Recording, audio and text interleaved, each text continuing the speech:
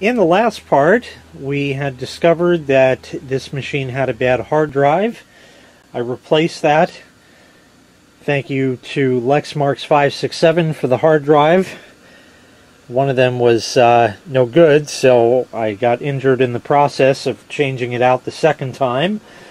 But that's par for the course, you know, sometimes you do have to donate blood to the project. So we're going to go ahead now and install Windows XP.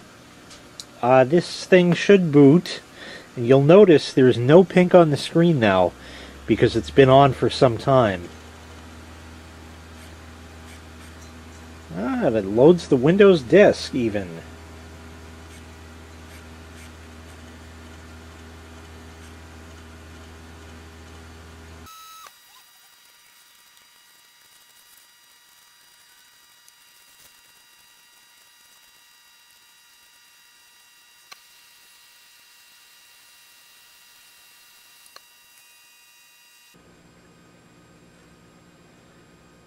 That just took a really long time. This CD-ROM drive is not one of the fastest ones out there, a little bit.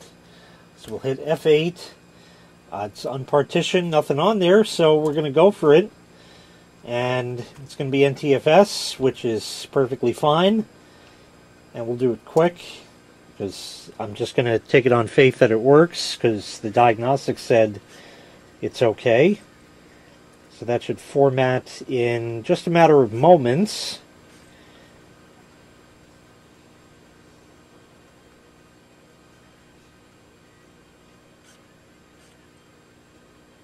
There we are.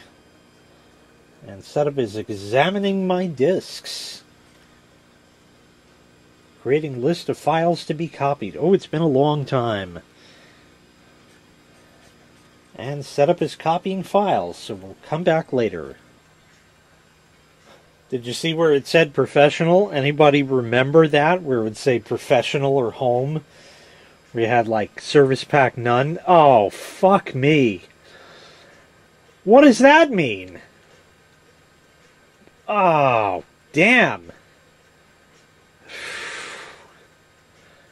I don't know. It got one read error off the CD. Let's take a look at the CD. That's not even supposed to happen. It's a little dirty. I mean, I'll wipe it off and I guess I'll restart it. What else am I going to do? So I guess I got some off-camera stuff to do. So I will rerun that. That's a little cleaner anyways. I'll rerun it and hopefully it'll work this time. Jeez, that's... What the hell is that error? I've never seen that. Well, I guess I'm going to have some work to do here, so I'll just keep plugging away, and I'll get the fucking thing working. It's not going to beat me, that's for damn sure. Okay, take two. Well, that's a lot more like it. There we go. I got another read error, but at a different spot. The first one was at like 5%. This one was at like 50 some odd percent. So hopefully it'll be okay. But it did get into the graphical portion of the install. And that seems to be going very well. So I love that kind. I never thought I'd be glad to see this screen. But we'll hit next. Whoopsie. I tapped on the touchpad by accident. Our name is underscore. And our organization is definitely underscore. We'll click next. Product key. Fuck Gates and Windows. Let's see if she likes it. She does. Computer name. I don't remember what I called this thing back in the day. I really wish I did. But I came up with another name. We'll call it Marist because that sticker was on the front of this thing, you know, on the back of the screen there. And we don't need no stinking passwords. It definitely wasn't Marist. So I really don't know. We are in the 516 area code. And, oh, that's a problem, isn't it? I need to set that to January 2020.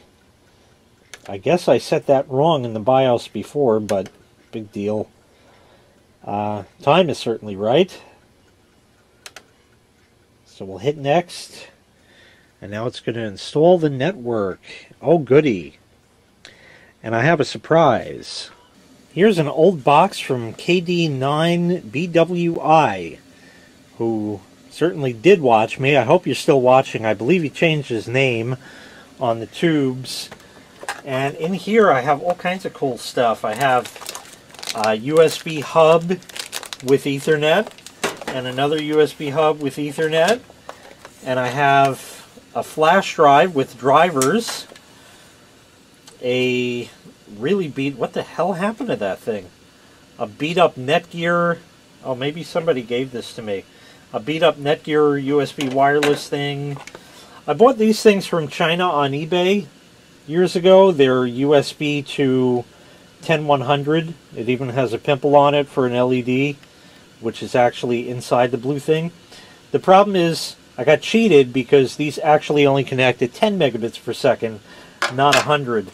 So I got 3 of those, but they were dirt cheap, I remember.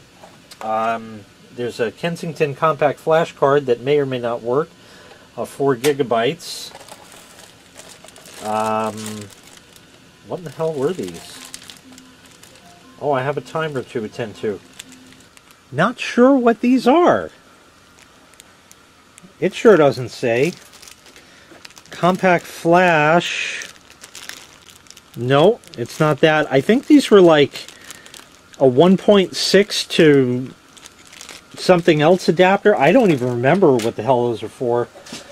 And what else do we have? We have a... Oh, here it is. Good, I kind of been looking for this. Not really. This is a USB sound card.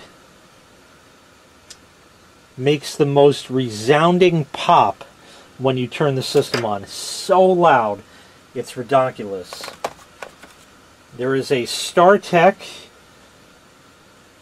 2-port USB 2 card that you can add your own power adapter to.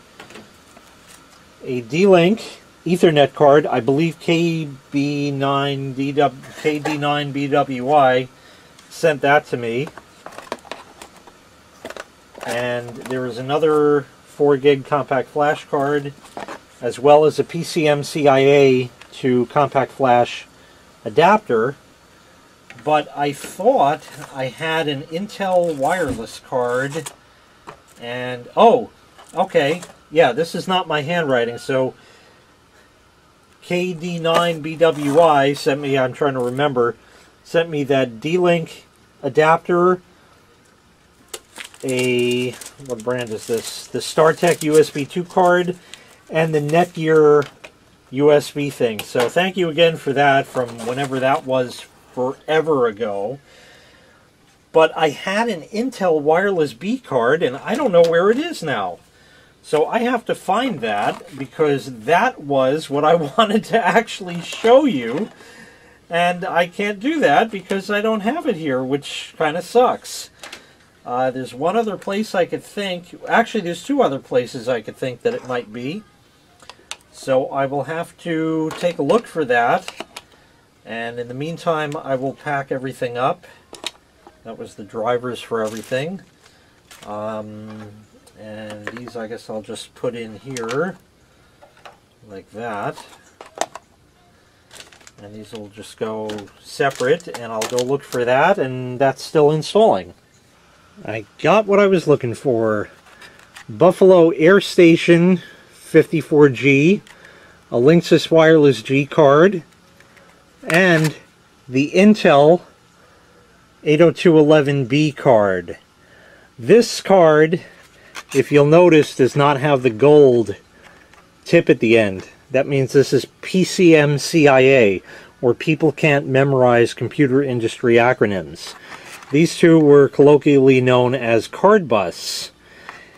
And you can stick one of these in a card bus slot, but you can't put a card bus card in a PCMCIA slot.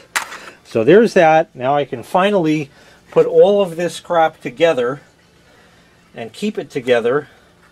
But the Intel card, because obviously this thing does not have wireless built in, the Intel card, I vaguely seem to remember, had an issue where it you could not install Service Pack 2 under Windows XP first. You had to install the drivers for that first in order for it to work.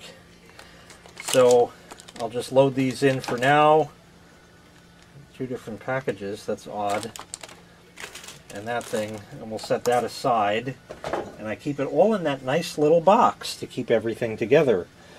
So the trick is going to be to get that Intel card to work, but I do need to wait for Windows to finish installing.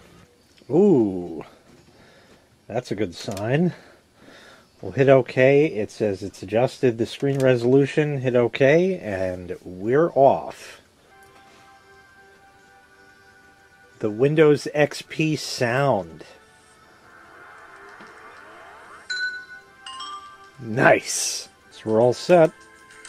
We'll hit next and finish, and we should get a desktop eventually.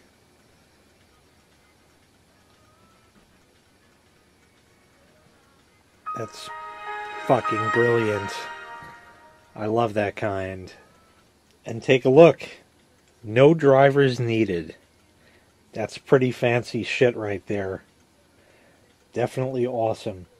I think we can bump the screen res to 1024 by 768. For some reason it doesn't come up with that. It's at 800 by 600. 1024 by 768 is the highest this panel does. And there we are. That's its native resolution. We're all set. I'll move that down there. And that is going to wrap up this part. So thank you very much for watching. Make sure you click like. Make sure you click subscribe.